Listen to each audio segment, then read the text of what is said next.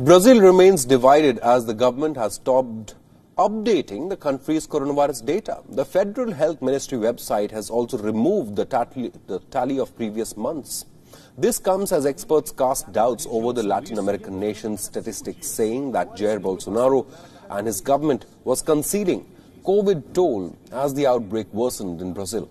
As per unofficial sources, Brazil has recorded more than 37,000 COVID-19 related deaths. Meanwhile, both pro- and anti-Bolsonaro rallies have been taking place across Brazil. A small group of Bolsonaro supporters gathered in Sao Paulo to counter a demonstration against the embattled leader's handling of this pandemic. The counter-protest did not stop an anti-Bolsonaro rally in the city, which is Brazil's coronavirus epicenter.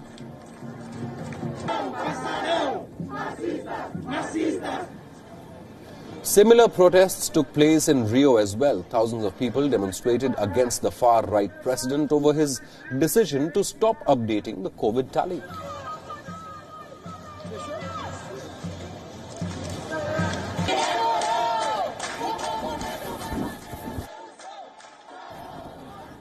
This came as Bolsonaro's supporters marched to the Copacabana beach in defense of the president.